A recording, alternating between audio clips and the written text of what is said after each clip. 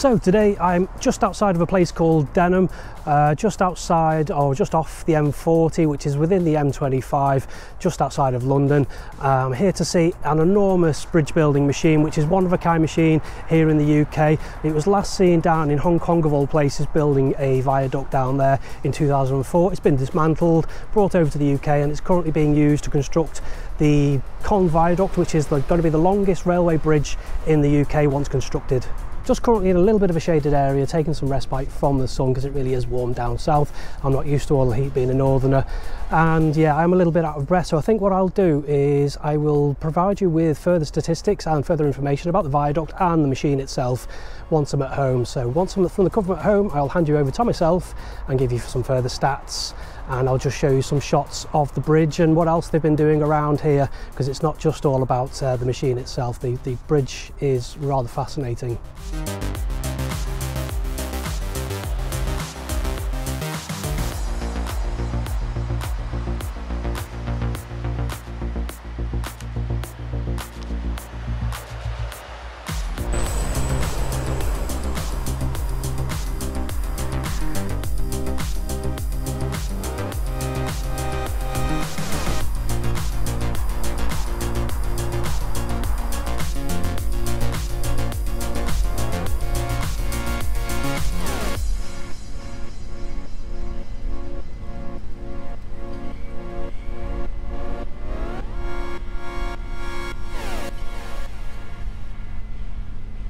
So what exactly is Dominique and what does it do? Technically speaking, it's called a launching girder. It weighs 700 tonnes and it's 160 metres long, but that doesn't really tell you much about what it does. So what I've done is I've produced quite a simple graphic which should hopefully demonstrate what the actual machine does. So as you'll see, it basically lifts up each of the bridge sections. There's going to be 1,000 bridge sections in total for the Colne Valley Viaduct, each of those weighing up to 140 tonnes. They're basically lifted at the minute because it's over the ground. They're going to just lift it from the ground up into position, and then they're slid along the lattice structure and then lowered to meet the bridge sections which have already been placed. But once it actually gets over the waterways and the lakes, the bridge sections will be transported, I'm assuming it's by some sort of self-propelled modular transporter, and then Dominique will actually pick up those bridge sections and then move them into place. As the bridge starts to be constructed away from each of the bridge piers, the actual bridge itself or the bridge sections are lowered in pairs. So basically what you'll see is two pairs or two bridge sections being lowered into place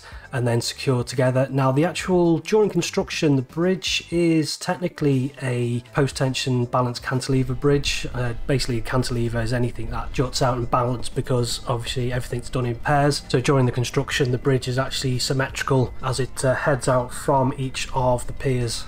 But once the actual bridge is complete, so once it's gone from pier to pier, the bridge just becomes, well I say just, but it becomes a concrete box girder bridge, albeit a post-tension one. Now to demonstrate post-tensioning, I've actually brought a little bit of a kid's toy just to really quickly, it's one of the best demonstrations I've seen of post-tensioning. So put simply, what happens is cables are threaded through, and I'm not sure if this happens in pairs or if it happens once the bridge gets to a certain point, but basically cables are threaded through the structure and then plates are applied to the end, or plugs or some sort of fixing is applied, and then basically tension is applied to those cables, and that's what gives the actual bridge its stability and its strength. So yeah, the kids toy example is just a great little example of how post-tensioning works. So once the bridge deck gets to about the halfway point, at which point it becomes the balanced cantilever that I was talking about, the actual machine itself, Dominique, moves itself over towards the next pier.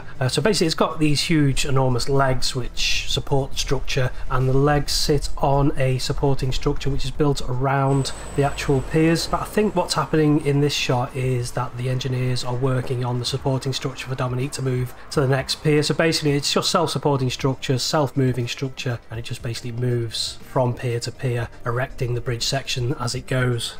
Now the bridge itself, like I mentioned at the start of the video, will be the longest railway bridge or viaduct in the UK once constructed. It's 2 miles or 3.4 kilometres, stretching across a series of lakes and waterways between Hillingdon and the M25. It will require the construction of 56 concrete piers weighing up to 370 tonnes each, and there'll be spans of 80 metres across some of those bridge sections. Now, I was hoping to hear back from HS2 Limited by now if I could use a clip of the bridge within the video itself, but they haven't got back to me yet. I did leave it a little bit late, to be honest. But so what I'll have to do is I'll have to leave a link in the description below to the HS2 Limited video of the bridge, and just basically it shows you a little bit of, you know, what the bridge will look like once completed, and a little bit of the construction method that I've talked about as well within that video. So I hope I covered most of the main points and gave you a brief overview of how the machine works now it's being used to construct the bridge, and also I hope I gave you a little bit of an idea of just how big the machine is and how big the bridge is going to be. It really is an impressive sight. It took me 4 hours to get down there, 200 miles from the northwest down to Denham to see it, and I'm glad I did, because I don't think we're going to see anything like this in the UK anytime soon, and don't think we've seen anything like it before. Like I said, it is unique to the UK currently, and I can't envisage any projects of a similar sort of scale being developed, any other HS2 viaducts of